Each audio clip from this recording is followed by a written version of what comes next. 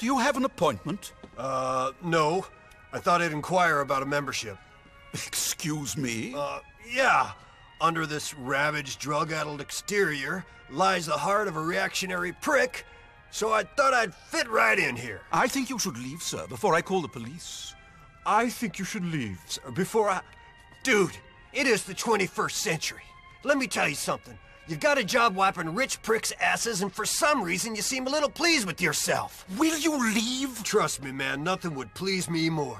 But I'm supposed to see Tom Stubbs, and well, he said to meet him here. Oh, Mr. Stubbs, sir. Okay, you only had to say so, sir. Follow me, will you? Mr. Stubbs is in the day spa, receiving some back work. Right you are.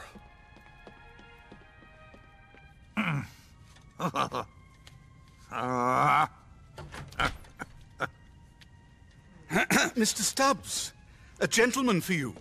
Oh, thank you, Levis. And thank you. So, you're David Grossman's friend. Oh, yeah. We're old buddies. Love the Old Boy Network. Yeah, I can imagine. So, what is it that you want? Could you excuse us, sugar? Okay, sure. And thank you.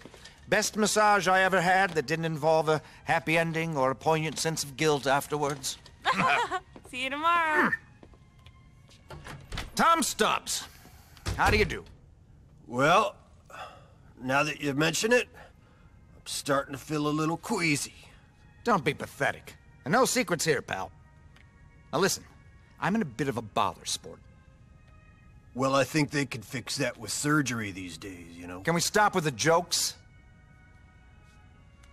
Grossman tells me you're reliable. Grossman?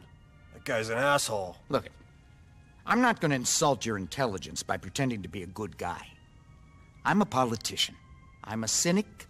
I'm very needy. I need people to like me. I need people to like me so that they elect me. I need people to elect me so that I feel marginally less bad about myself when I stare into the mirror. That being said, I try to do a good deed here and there. Democracy's a beautiful thing.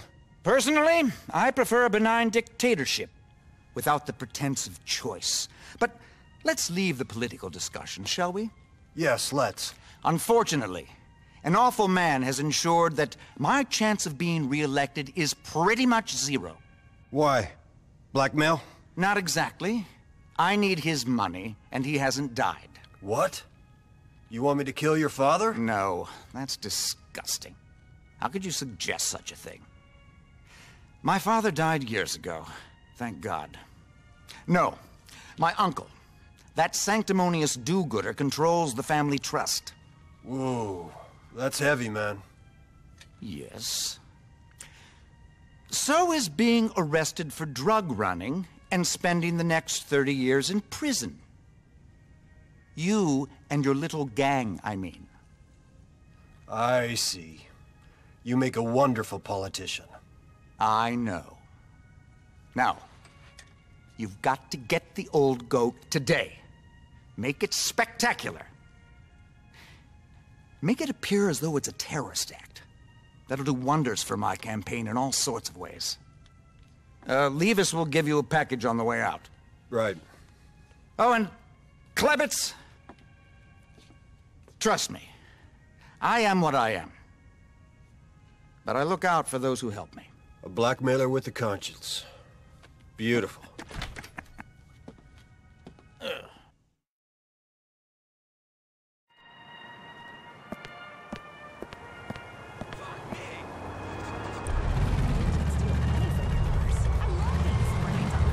What's happening? Like, what's happening?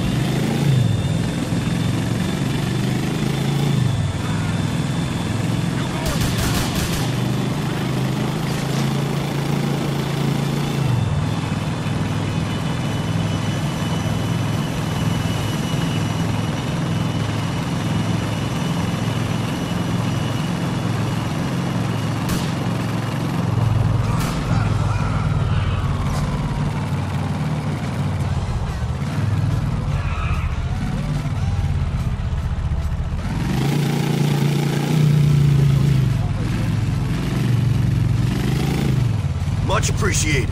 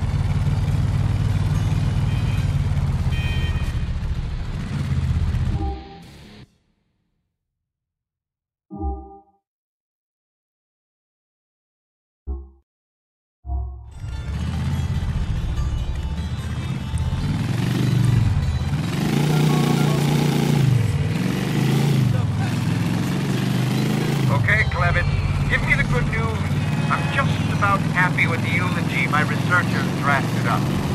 Sadly, Stubbs, I'm not gonna be able to disappoint you. Your uncle is no longer with us. For my conscience's sake, I hope your lack of humanity is a genetic quality. He was a man of the people, a philanthropist, a pompous windbag, and an occasional Kenmite. Typical Stubbs, you might say. Sleep easy and drop into the club sometime soon.